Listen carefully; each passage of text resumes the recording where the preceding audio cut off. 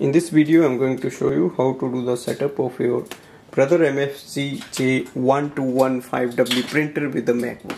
Now first thing is to connect this printer with the Wi-Fi network of your home or office. So go to the printer control panel, enter this printer into the setup mode. So press the wireless button for 2 seconds and release it. So once the lights are flashing, that means your printer has entered into the setup mode. Now go to your device. For example, I have an Android phone here, and download the Brother Mobile Connect app.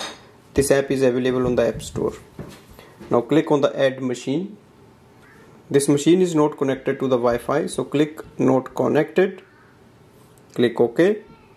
Enter your printer number, that is MFC-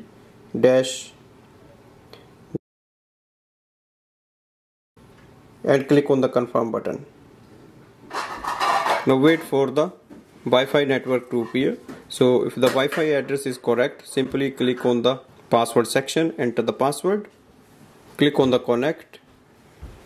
Printer is connected with the Wi-Fi network, click next, click on the complete. Once our printer is connected, you will see the Wi-Fi light is not blinking anymore. Now we can add this printer in the MacBook. So go to the MacBook screen. Now go to the system preferences. Click on the printers and scanners. Click on the plus button here and select your Brother printer. Now select your printer. Once your printer is ready, click on the add button. Instantly it will add up the printer, and from here you can start using it with your MacBook. So if you select your printer, you get option for printing, scanning. For example, to do a print, select any document and click on the print button. On the next window, select your printer and give a print command.